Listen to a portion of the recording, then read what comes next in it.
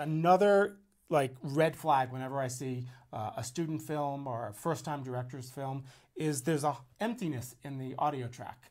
They might have music, they might have narration, they might occasionally have a sound effect, but there's no life. There's no like full soundscape. You should be able to listen to the audio and know where you are. You're hearing, I did a commercial once and the visual was very static, but we spent 8 hours cutting the sound. And we put it made it sound like New York City. We had taxi cabs in the background and occasionally a baby crying and, you know, construction coming in and out. So there was a bed of all this sound that you listened to it, you knew where you were. And a lot of times people forget that when it comes to sound. So those are just some important things when cutting a show. Okay. Something to keep in mind. So we have this situation, we have the 3 shots. I'm going to back time. So I'm going to once again use my Option key.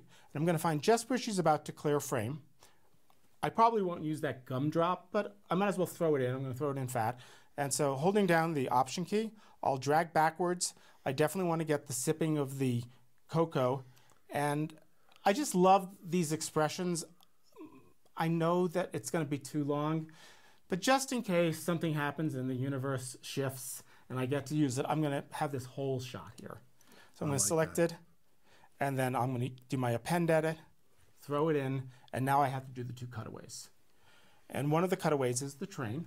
Right, the gumdrop. Gumdrop. And again, this is where I jump back and forth between film strip view and list view. I'm just going to hold Command Option 1. I can very easily spot that. What would be really nice, a little interjection here. Remember in Final Cut 7, you can actually put a thumbnail in list view? Yeah, I would love that. Okay, so if you're listening Apple, please put the thumbnail. Give us the thumbnail. You just right click and just give me a thumbnail there. Yeah. Wouldn't that be, then you wouldn't be switching back? What does it take, maybe like 10 minutes to code that? I'm going to really lobby for that.